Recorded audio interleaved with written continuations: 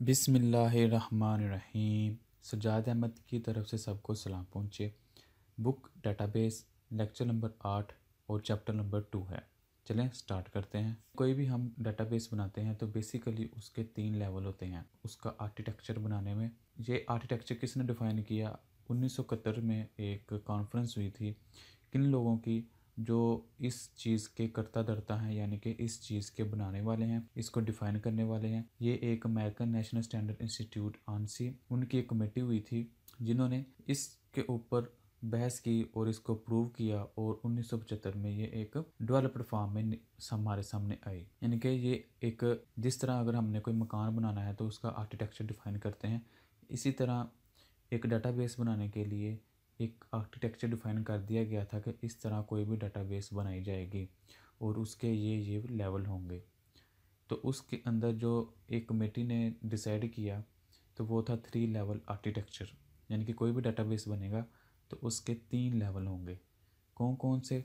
चलिए इनको देख लेते हैं। एक्सटर्नल लेवल आर्किटेक्चर, लॉजिकल या कंसेप्चुअल लेवल और इंटरनल लेवल, यानी कि 3 लेवल। एक्सटर्नल लेवल आर्किटेक्चर में क्या आता है कि वो चीज़ जो हमें सामने व्यू नज़र आ रहा होता है किसी भी डाटा के मतलब।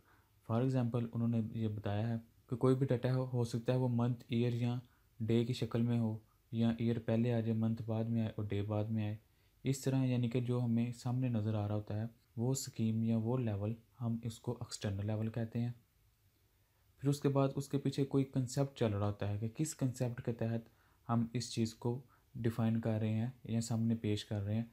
तो जो कंसेप्ट होता है, जो लॉजिक होती है, उसको हम लॉजिकल लेवल या कंसेप्चुअल लेवल कहते हैं।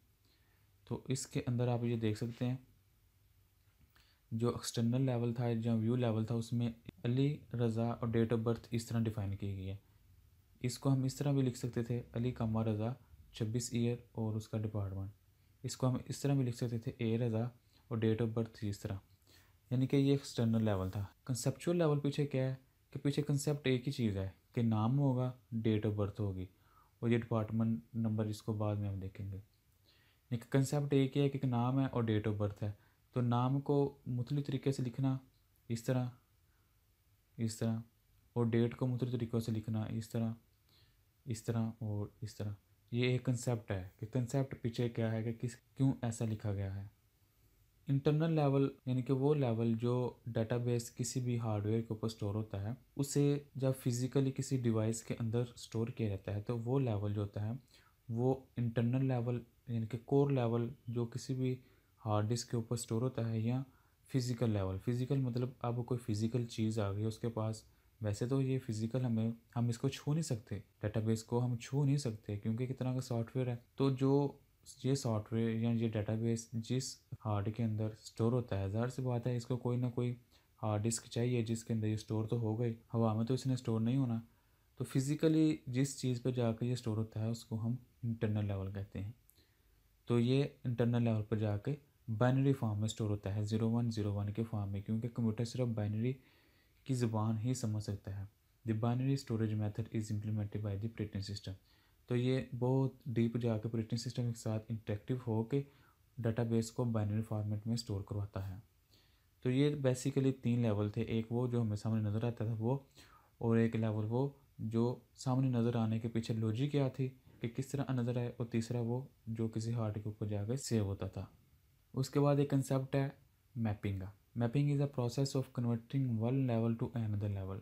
किसी एक लेवल से हम जब दूसरे लेवल में जाते हैं तो उसको हम मैपिंग कहते हैं। In this process the data of at the one level related to the data another level, they are 2 level of mapping. तो इस प्रोसेस में जो भी लेवल हम डिसाइड करते हैं उसके अंदर एक लेवल का डाटा दूसरे लेवल के साथ रिलेट करता है। तो इसमें 2 लेवल हैं। पहला लेवल है conceptual level two the internal level, conceptual level से इंटरनल लेवल की तरफ जाना, या एक्सटर्नल लेवल से कंसेप्चुअल की तरफ आना। Thank you for watching. अल्लाह हाफिज़। अगर कोई क्वेश्चन है कंप्यूटर साइंस के मतलब वो पूछे, चैनल को सब्सक्राइब करें और इस वीडियो को अपनी क्लास वालों के साथ शेयर करें।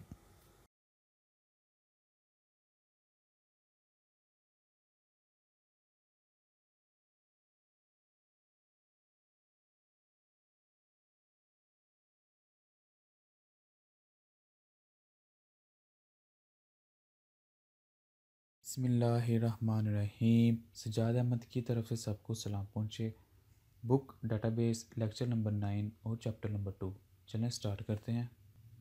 Data models. ڈیٹا کو ہم کس ماڈل کے تحت رکھ سکتے ہیں؟ اے representation of real world object. جس طرح ایک ریئل ورلڈ میں ہمارے پاس کوئی نہ کوئی ماڈل رول ماڈل ہوتا ہے، تو اس کا اٹھنا بیٹھنا کھانا پینا، اس کے ریلیشن شپ، اس کا آنا جانا ہمارے لیے ایک ماڈل بن جاتا ہے کہ ہم نے اس ماڈل کو فالو کرنا ہے۔ سیم اسی طرح ڈیٹا بیس کے اندر بھی مختلف رول ماڈل یا ڈیٹا ماڈل ڈیفائن کر دیے گئے ہیں، جس کے اندر دیکھا جاتا ہے کہ ڈیٹا کے آپس میں ریلیشن شپ کیا ہے، اس کی کریکٹرسٹکس کیا ہیں، اس کے ایونٹس کیا ہیں، آبجیکٹ کیا ہیں، اس کی ایسوسیشنز کیا ہیں۔ تو یہ سب چیزیں کسی نہ کسی ایک رول ماڈل کو یا ڈیٹا ماڈل کو فالو کرتے ہیں، تو اس کو ہم ڈیٹا ماڈل کہتے ہیں۔ Parts of data model. اسی طرح ڈیٹا ماڈل کوئی بھی ایک ہوگا جس کو ہم نے فالو کرنا ہے، اس کے 3 بیسک پارٹ ضرور ہوں گے۔ ایک اس کا آئے گا اسٹرکچر لیول پارٹ، مینیپولیٹیو پارٹ اور سیٹ آف انٹیگریٹڈ رولز۔ اس میں کیا ہے کہ تمام رولز کو فالو کیا جاتا ہے۔ مینیپولیٹ میں کیا ہے کہ اس کے اوپر جو بھی ہم نے پرفارم کرنا ہے وہ کام ہوگا۔ اور اسٹرکچر کیا ہے کہ رول اینڈ ریگولیشن جو بنیادی طور پر ہر قسم کے ڈیٹا بیس کے لیے فالو کیے جائیں گے، ان کو ہم اسٹرکچر پارٹ کہتے ہیں۔ یعنی کہ کوئی بھی ہم مکان بناتے ہیں تو اس کا کوئی نہ کوئی اسٹرکچر پہلے ڈیفائن کر دیتے ہیں کہ یہاں ڈرائنگ روم ہوگا، کچن ہوگا اور لائبریری یا جو بھی ہم نے رکھنا ہوتا ہے، وہ بیسک پارٹ ہر کسی کے ہوتے ہیں، لیکن ہوتے ضرور ہیں کہ وہ ہر کسی کو فالو کرنے پڑتے ہیں کہ یہ والا روم مسٹ ہونا چاہیے ہر گھر میں۔ پھر اسی طرح ٹائپس آف ماڈلز ہیں، یعنی کہ پہلے تو ڈیٹا ماڈلز کیا چیز ہے وہ ڈیفائن کیا، پھر اس کے بیسک پارٹ کون سے وہ ڈیفائن کیے۔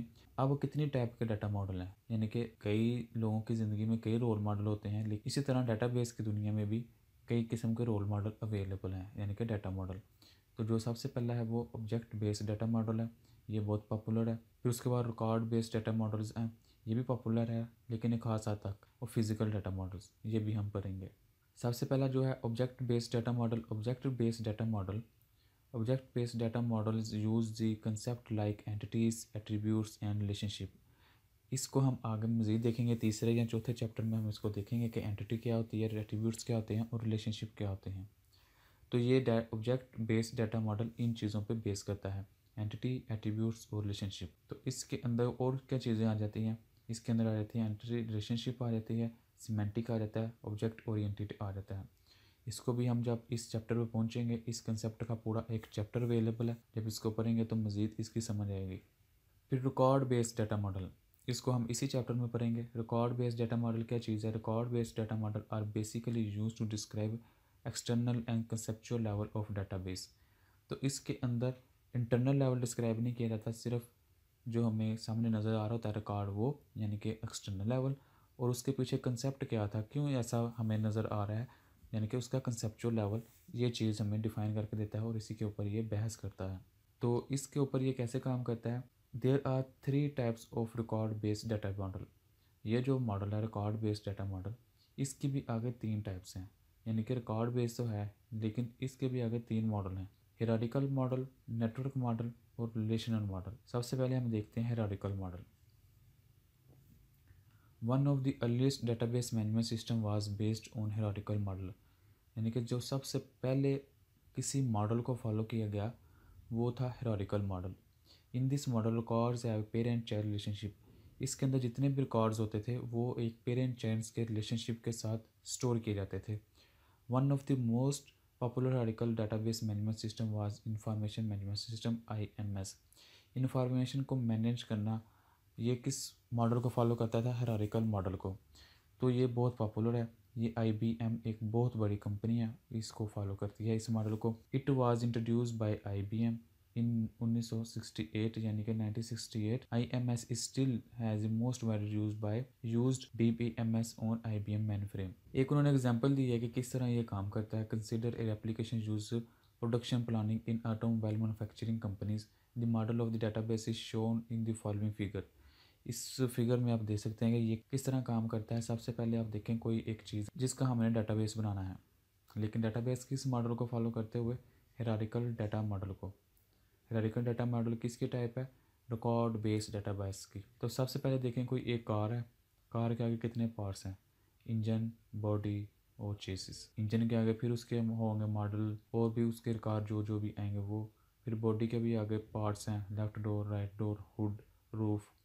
फिर इस तरह चेस के भी आगे पार्ट्स होंगे। फिर राइट डोर के भी आगे पार्ट्स होंगे, हैंडल, विंडो, लॉक। इसी तरह रूफ के भी पार्ट्स होंगे कि क्या क्या उसके पार्ट्स हो सकते हैं। तो इस तरह ये मॉडल कौन सा है, रिकॉर्ड बेस्ड हायरार्किकल मॉडल।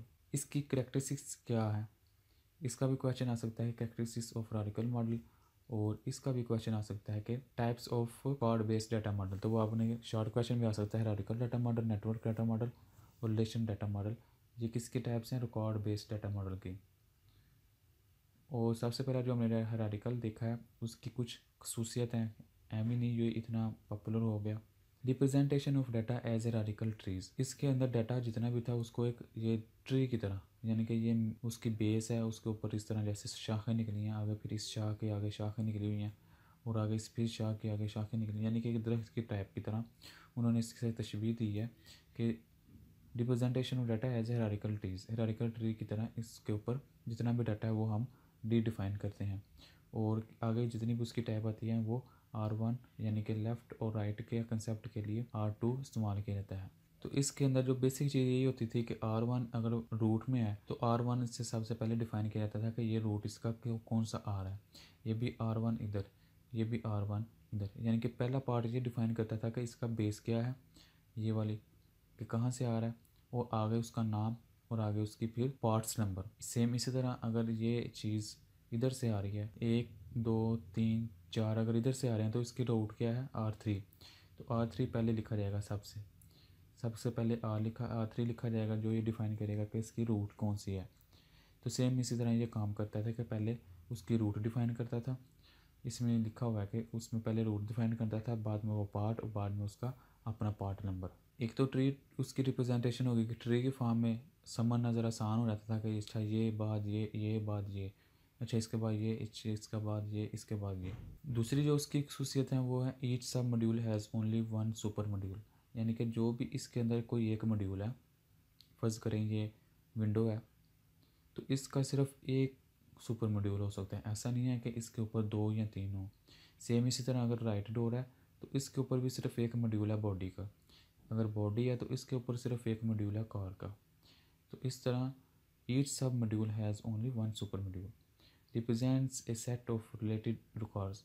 तो इसी तरह सिर्फ उससे से रिलेटेड ही रिकॉर्ड जो था वो रिप्रेजेंट किया जाता था। फॉर एग्जांपल ये बॉडी है तो बॉडी के आगे जो भी रिकॉर्ड डिफ़ाइन किया जाएगा या रिप्रेजेंट किया जाएगा वो सिर्फ इसी के ही मुतल्लक होगा। ऐसा नहीं है कि बॉडी के आगे आ जाएगा इंजन, नहीं ऐसा नहीं है, बल्कि बॉडी है तो बॉडी के रिलेटेड जितना रिकॉर्ड है वो ही आगे उसके डिफ़ाइन किया जाएगा। तो अगर डोर है तो डोर के रिलेटेड जितना डाटा होगा वो डिफ़ाइन किया जाएगा। ऐसा नहीं है कि अगर डोर के नीचे आप इंजन लगा दो, नहीं ऐसा नहीं है। हायरार्किकल थ्रू पॉइंटर के ज़रिए हम इसको डिफ़ाइन करते हैं। जिस तरह आप ये देख सकते हैं तीर के निशान लगे हुए हैं, ये पॉइंट कर रहे हैं, यानी कि पॉइंटर हम कहते हैं इसको। ये पॉइंटर के ज़रिए अपने रिकॉर्ड को शो करवाते हैं। उसके बाद सिंपल स्ट्रक्चर सिंपल है, समझना आसान है कि अच्छा पहले ये है उसका पेरेंट, उसके इतने चाइल्ड है, अच्छा इस चाइल्ड के आगे फिर इतने चाइल्ड हैं, अच्छा इस चाइल्ड के आगे फिर इतने चाइल्ड हैं। तो ज़रा सामने लीगली या ग्राफिकली हमें नज़र आ रहा होता है कि ये काम हो रहा है। हाई परफॉर्मेंस हाई है, वो कैसे, फ़र्ज़ करें हमने सिर्फ विंडो पे जाना है तो वैसा नहीं है कि पहले वो कार पे आएगा, फिर इंजन, बॉडी, चेस्ट, फिर left door, right door, hood, proof, handle, window, फिर लॉक पे आएगा, ऐसा नहीं है। अगर वो देखेगा विंडो पे जाना है, विंडो किसके रिकॉर्ड में आ रहा है, तो सबसे पहले वो कार, बॉडी, राइट डोर और विंडो, इस तरह वो डायरेक्ट वहाँ पहुँच जाएगा। तो इस तरह इसकी परफॉर्मेंस हाई हो जाती है। Pre defining relationship between record types at different level of the hierarchy are depend on the root is the most important record type in the hierarchy। यानी कि जो हमने किसी भी रिकॉर्ड पे पहुंचना हो तो उसका रूट बहुत अहम किरदार अदा करता है कि वो किस रूट से आ रहा है। डिफ़िकल्ट टू रीऑर्गेनाइज, ये इसका बैकडरा है। बैकडरा क्या है कि फ़र्ज़ करें हमने किसी जगह हमने कुछ चेंज करनी है, फ़र्ज़ करें हमने इस जगह चेंज करनी है या इस जगह हमने कोई चेंज करनी है, तो चेंजिंग ये सिर्फ इसी जगह नहीं होगा, इससे ऊपर वाले भी इफ़ेक्ट होंगे और इससे नीचे वाले भी इफ़ेक्ट होंगे जितने भी उससे अटैच हैं, और आगे भी जितने भी एंड तक उससे अटैच होते जाएंगे वो सब के सब उससे डिस्टर्ब हो जाएंगे। तो इसलिए इसको रीऑर्गेनाइज करना बहुत मुश्किल हो जाता था। Thank you for watching. اللہ حافظ. اگر کوئی کویشچن ہے کمپیوٹر سائنس کے متعلق وہ پوچھے. چینل کو سبسکرائب کریں اور اس ویڈیو کو اپنی کلاس والوں کے ساتھ شیئر کریں.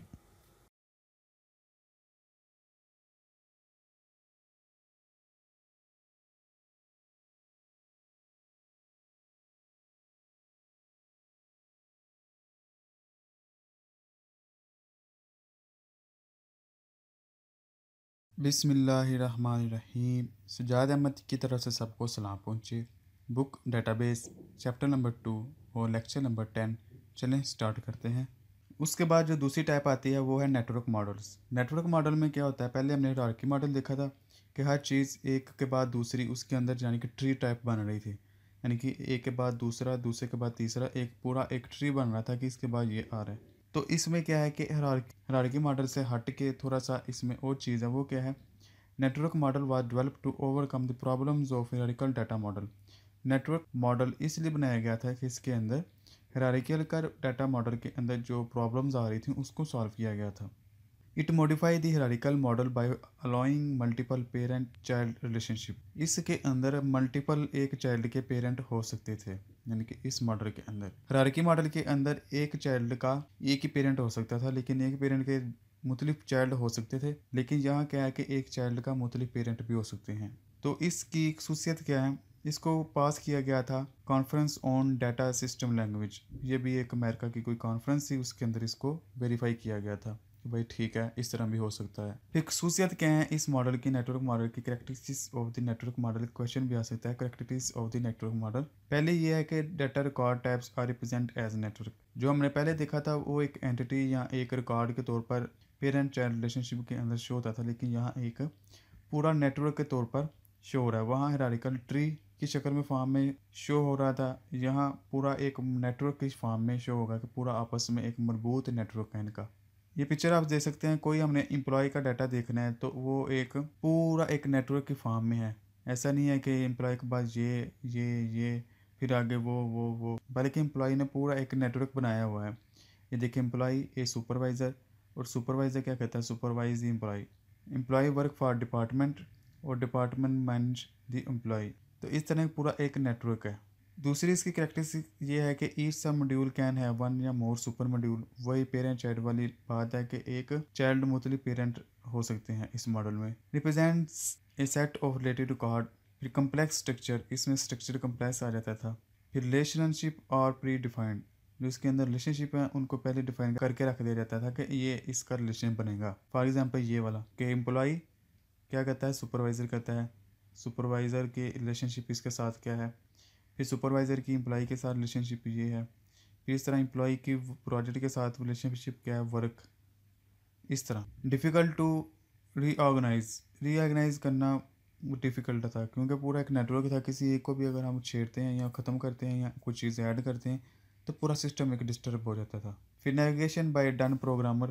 نارمل بندہ اس میں نیویگیشن نہیں تھا کر سکتا جس طرح ہیرارکل ماڈل میں کر سکتا تھا کہ پیرنٹ سے چائلڈ، چائلڈ سے پیرنٹ اس طرح. اب اس کے اندر اگر آپ نے کسی ریکارڈ کے اوپر پہنچنا ہے تو ایک پروگرامنگ لینگویج کے تھرو ایک پراپر الگودھم لکھ کے ہی وہاں پہنچا جا سکتا ہے. پھر اس کے بعد ہے Curie facility not available. Curie نہیں لکھ سکتے ہم اس میں، تو یہ بھی اس کا ایک بیک ڈرا ہے.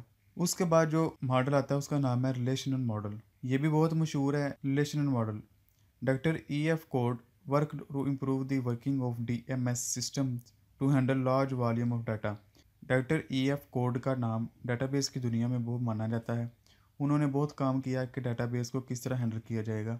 پہلے تو مختلف طریقوں کے ذریعے مختلف دماغ لڑا کے کوئی نہ کوئی نیٹ ورک ماڈل یا کوئی نہ کوئی ڈیٹا ماڈل بنا دیا جاتا تھا. لیکن ڈاکٹر ای ایف کوڈ نے پورے ایک میتھمیٹیکل رول کے مطابق ایک اپنی تھیوری پیش کی جس کے اندر ڈیٹا کو ہم ٹیبل یا ریلیشن کے فارم میں سیو کرتے تھے. تو سب سے بڑی بات یہ تھی کہ اس میں جو پرابلم سالو کی گئی تھی اس میں تھا ڈیٹا انٹیگریٹی اور data redundancy. Data code represent a paper a relation model of data for data bank in June 1970 date contain 12 rules. Doctor E F code نے 12 رول پہ مشتمل ایک اپنا ایک نظریہ پیش کیا کہ یہ کام کریں گے تو اس کو ہم ایک پورا ریلیشن اس کو کہیں گے فل relational data base management system, یعنی کہ RDBMS فل relational data base management system.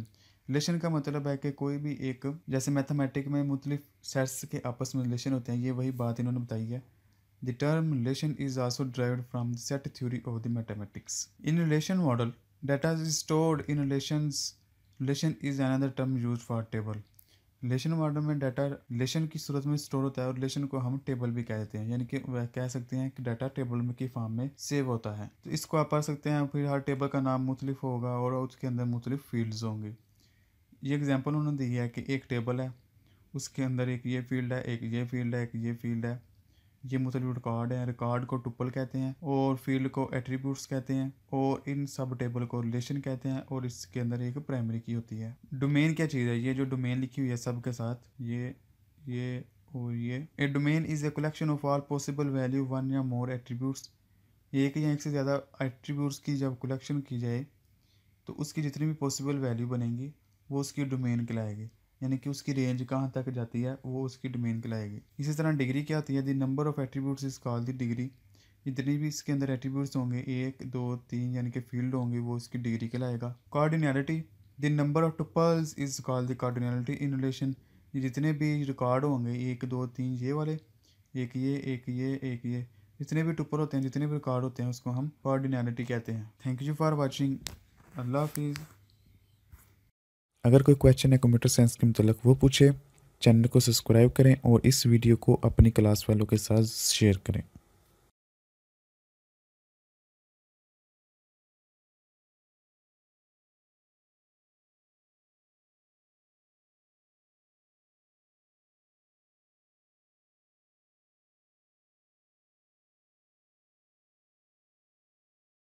बिस्मिल्लाहिर्रहमानिर्रहीम। सजाद अहमद की तरफ से सबको सलाम पहुँचे। डेटाबेस चैप्टर नंबर 2 और लेक्चर नंबर 3। चलें स्टार्ट करते हैं। Physical data models. Physical data model describe store of data in computer. Computer के अंदर जो डाटा स्टोर किया जाता है, कैसे स्टोर किया जाता है, उसको हम फिज़िकल डाटा मॉडल कहते हैं। और उसका दूसरा नाम फ्रेम मेमोरी भी है और यूनिफाइंग मॉडल भी इसको कहते हैं, यानी कि उसके अंदर कैसे उसको पास देना है, किस तरह हमने स्ट्रक्चर रखना है स्टोर करने का। जो भी हार्ड डिस्क या फिज़िकली किसी चीज़ के ऊपर डाटा स्टोर करते हैं वो कैसे किया जाता है, किस मॉडल को फॉलो किया जाता है, उसको हम फिज़िकल डाटा मॉडल कहते हैं।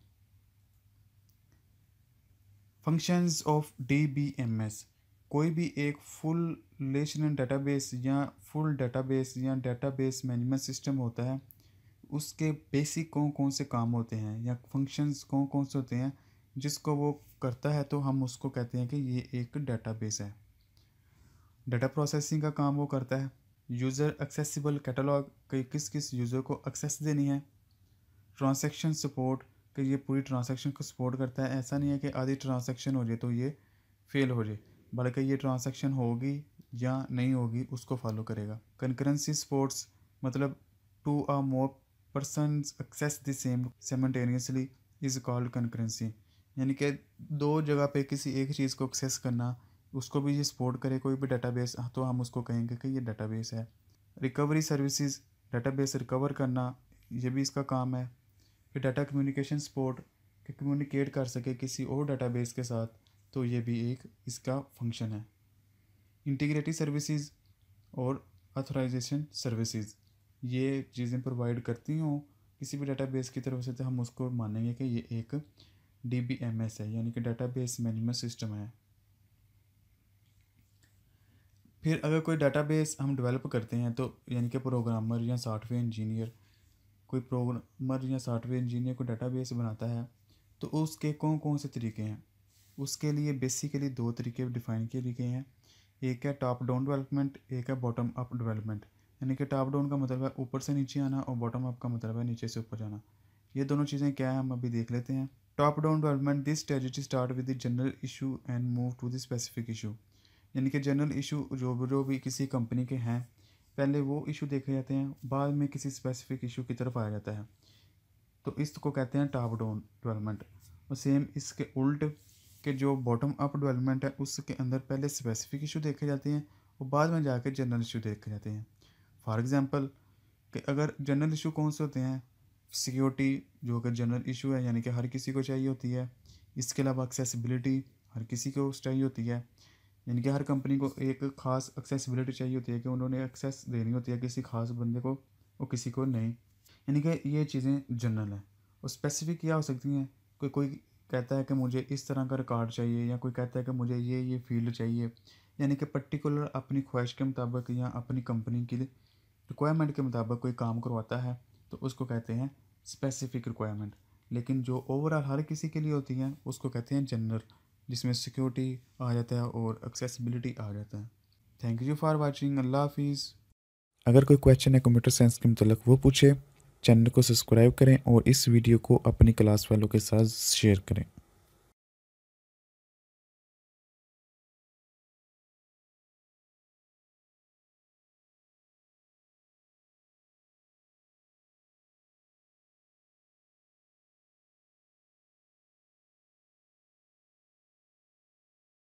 बिस्मिल्लाहिर्रहमानिर्रहीम। सजाद अहमद की तरफ से सबको सलाम पहुँचे। Book database lecture number 12 chapter number 2। चलें स्टार्ट करते हैं। सिस्टम डेवलपमेंट लाइफ साइकिल, यानी कि कोई भी सिस्टम जब हम डेवलप करते हैं तो उसका लाइफ साइकिल कितना है, यानी कि शुरू से लेके एंड तक उसका कौन कौन सा टाइम लगता है, यानी कि कितना टाइम लगता है और कौन कौन से प्रोसेस से वो गुज़र के एक पूरा सिस्टम डेवलप होता है। तो उसके लिए कुछ स्टेप्स हैं। पहले एक पिक्चर देख लेते हैं कि वो पिक्चर कौन से जो डिस्क्राइब करेगी कि कौन कौन से स्टेप्स हैं जिसको फॉलो करते हुए कोई एक सिस्टम डेवलप किया जाता है। सबसे पहले है प्रीलिमिनरी इन्वेस्टिगेशन, यानी कि इब्तदाई तहकीकात करना कि कौन कौन सी चीज़ें हमें रिक्वायर्ड हैं, क्यों चाहिए, उसके पीछे लॉजिक क्या है। जैसे हमें कोई भी चीज़ बनानी हो तो उसके लिए थोड़ी बहुत जो मालूमात हम लेते हैं ये उस स्टेज में आती है। फिर उसके बाद जो हम मालूमात इकट्ठी करते हैं उसका एनालाइज़ किया जाता है कि क्या ये वाकई करेक्ट हैं, हमारी रिक्वायरमेंट ठीक है, या हम जो कुछ करना चाह रहे हैं ये ठीक है या गलत है, इसके नुकसानात क्या हैं, इसके फ़ायदे क्या हैं। यानी कि पूरा उसको एनालाइज़ करना। फिर उस एनालाइज करने के बाद उस चीज़ को अगर ओके कर दिया जाए, प्रूव कर दिया जाए कि भाई ठीक है जो चीज़ हम बनाने जा रहे हैं वो ठीक है, तो फिर उसको डिज़ाइन किया जाता है। डिज़ाइन वो हार्ड यानी कि स्केच भी हो सकते हैं कॉपी के ऊपर, रजिस्टर के ऊपर, या वो कंप्यूटर के ऊपर भी हो सकते हैं। यानी कि हल्का फुल्का सिर्फ उसको डिज़ाइन किया जाता है। डिज़ाइन करने के बाद उसको डेवलप किया जाता है। डेवलप मतलब उसकी कोडिंग की जाती है, उसको बनाया जाता है। जब ये पूरा बन जाए तो फिर उसकी टेस्टिंग की जाती है। टेस्ट मतलब उसको मुख्तलिफ मराहल से गुजारा जाता है। कभी किसी डिवाइस के ऊपर उसको चला के देखा जाता है, कभी किसी डिवाइस के ऊपर चला के देखा जाता है, कभी उसके ऊपर लोड ज़्यादा करके देखा जाता है। इस तरह मुख्तलिफ स्टेजेस से गुजार के उसको टेस्ट किया जाता है कि आया कि जो हमने सिस्टम बनाया है वो अपनी रिक्वायरमेंट के ऊपर पूरा उतरा है या नहीं उतरा। टेस्टिंग के बाद उसको इम्प्लीमेंट कर दिया जाता है। इम्प्लीमेंट मतलब जिस क्लाइंट ने वो प्रोजेक्ट बनवाया था या सिस्टम डिज़ाइन करवाया था उसको हैंड ओवर कर दिया जाता है कि भाई ये लें, आप इसको चला के देख सकते हैं।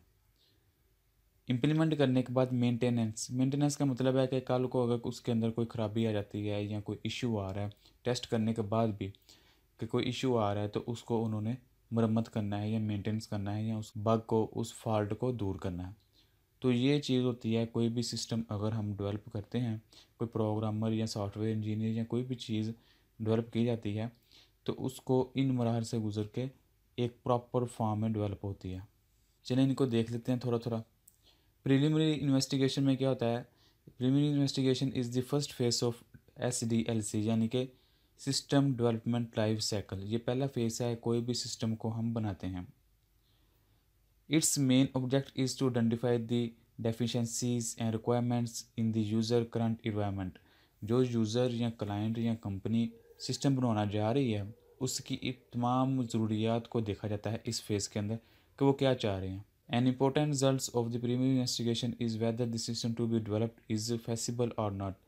तो सबसे पहली चीज़ ये देखी जाती है कि ये फेसिबल भी है या नहीं, यानी कि ठीक है या नहीं ठीक, जो हम करना चाह रहे हैं वो मुमकिन है या नहीं मुमकिन, जितना बजट देना चाह रहे हैं कि हमने इतने बजट के अंदर ये काम करवाना है तो ये मुमकिन है या नहीं मुमकिन। और भी अगर वो कोई टेक्नोलॉजी चाह रहे हैं कि इस चीज़ के अंदर ये टेक्नोलॉजी इस्तेमाल की जाए, या जिस दौर में वो बनाना चाह रहे हैं वो टेक्नोलॉजी डेप्रिकेटेड हो गई या ख़त्म हो गई है या आने वाली है, तो ये सब चीज़ें देखी जाती हैं। ये आप देख सकते हैं वेदर करंट टेक्निकल सोर्सेज या टेक्नोलॉजी अवेलेबल, यानी कि वो देखना चाहते हैं कि जो क्लाइंट चाह रहा है कि आया कि वो चीज़ें हमारे पास अवेलेबल हैं या नहीं अवेलेबल। फिर रिक्वायरमेंट एनालाइज, यानी कि एनालाइज करना, जो जो उन्होंने रिक्वायरमेंट मांगी हैं किसी क्लाइंट ने या कंपनी में, तो उनकी रिक्वायरमेंट को देखा जाता है कि ये रिक्वायरमेंट आया कि हम उसको फिल कर सकते हैं या नहीं कर सकते, पूरा उसको एनालाइज किया जाता है। In this phase the current business system is studies in detail to find out how it work and where the improvements are required. तो पूरा उसको एनालाइज किया जाता है, जैसे कोई डॉक्टर किसी मरीज़ की तशखीस करता है पूरी की पूरी, इस तरह एक प्रोग्रामर या सॉफ्टवेयर इंजीनियर कोई भी सिस्टम बनाने से पहले उसका मुकम्मल एनालाइज करता है। फिर उसके बाद आ जाता है सिस्टम डिज़ाइन, यानी कि उस चीज़ को आप बनाना शुरू कर देते हैं, डिज़ाइन करना शुरू कर देते हैं, उसके अंदर प्रोग्रामिंग करना शुरू कर देते हैं। The requirements analyse phase provide the requirements of the system, the next phase is design the new system to satisfy these requirements.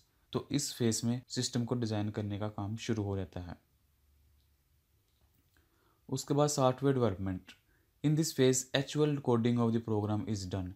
असल में इस फेज़ के अंदर प्रोग्रामर कोडिंग करता है।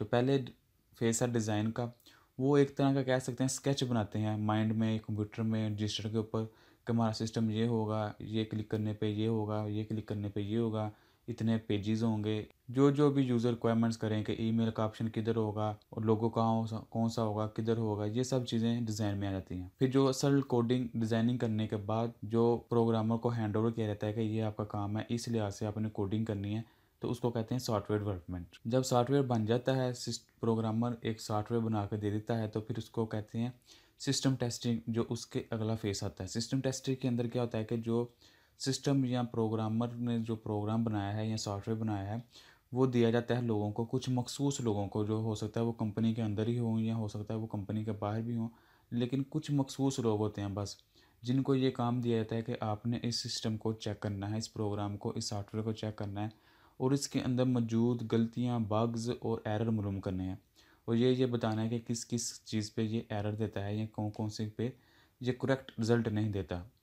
तो ये चीज़ें जब टेस्ट किए जाते हैं, यानी कि एक तरह का उसको टेस्ट किया जाता है, तो इस फेज़ को कहते हैं system testing. After the programme are tested individually, the system is tested as a whole. यानी कि जो प्रोग्रामर थोड़ा थोड़ा अपना अपना प्रोग्राम बनाते हैं, उन्होंने तो टेस्ट करके बनाना होता है, यानी कि साथ साथ वो टेस्ट भी करते रहते हैं या कि गलती है या नहीं, तभी वो हैंड ओवर करते हैं। वो जब अपना अपना काम करके मुकम्मल कर लेते हैं, तो फिर होल पूरा एक सिस्टम को टेस्ट किया जाता है, तो इसके अंदर जो भी एरर्स वगैरह आते हैं उनको करेक्ट किया जाता है। Results are examined to ensure that they are correct. तो जो रिजल्ट आते हैं उसको श्योर किया जाता है कि ये करेक्ट रिजल्ट दे रहा है सिस्टम पूरा। फिर उसके बाद सिस्टम इम्प्लीमेंटेशन, यानी कि सिस्टम को इम्प्लीमेंट कर दिया जाता है या लागू कर दिया जाता है या ओके करके रन कर दिया जाता है कि भाई अब ये रेडी है, लोग इसको इस्तेमाल कर सकते हैं। User personal are train to operate the system, और जो लोग होते हैं जिन्होंने इस चीज़ को चलाना होता है पब्लिकली या वैसे ऑफिस के अंदर या कंपनी के अंदर, फिर उनको भी ट्रेन किया जाता है कि भाई ये सिस्टम है, आपने इन चीज़ों को इस तरह ऑपरेट करना है, तो ये करेक्ट रिजल्ट देगा। तो यानी कि सिस्टम को इम्प्लीमेंट करके उनको हैंड ओवर कर दिया जाता है कि ये आपके प्रोडक्ट रेडी है, आप इस पर अब काम कर सकते हैं। फिर उसके बाद जब हम उसको दे देते हैं, तो कभी कभी उसके अंदर ख़राबी आ सकती है या कुछ गड़बड़ हो सकती है, तो उस फेज़ को कहते हैं system maintenance.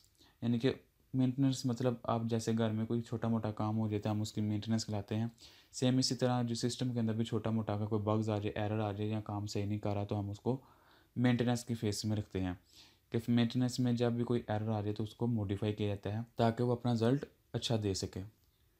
Thank you for watching. अल्लाह हाफिज़। अगर कोई क्वेश्चन है कंप्यूटर साइंस के मतलब वो पूछे, चैनल को सब्सक्राइब करें और इस वीडियो को अपनी क्लास वालों के साथ शेयर करें।